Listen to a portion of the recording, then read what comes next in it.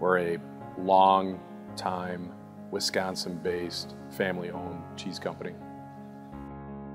We started as a very small, one owner, one operator type of facility.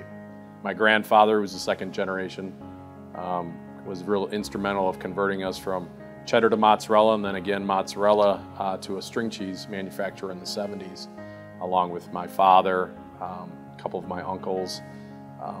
We became a big pioneer in string cheese. So we're currently probably one of the largest standalone string cheese operations in the country. We've been fortunate to partner up locally with excellent local farmers. We have very high quality milk. And really what we're trying to accomplish with it is we really want the milk to come in from the farm and be converted into a high quality piece of string cheese and vacuum packed and ready to eat for the consumer in less than a 48-hour period. And at the end of the day, we may end up with almost 3 million sticks of string cheese that will go through our facility, and we find that when you have a single little stick that's only 5 inches long and you have to get a code date in the specific spot and the consumer is expecting to read that code date or whatever other information you need to print on there, we weren't real happy with the consistency of what we were getting out of the equipment we were using. My name is Jim Gill. I am the maintenance manager at Baker Cheese. We are experiencing a lot of downtime.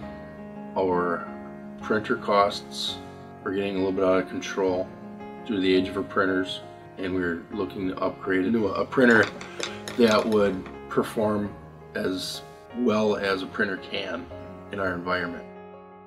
We had asked our maintenance staff, our engineering group, Jim specifically, to look at other options, and he had already been looking at some of them without telling us, which is a good thing, very proactive.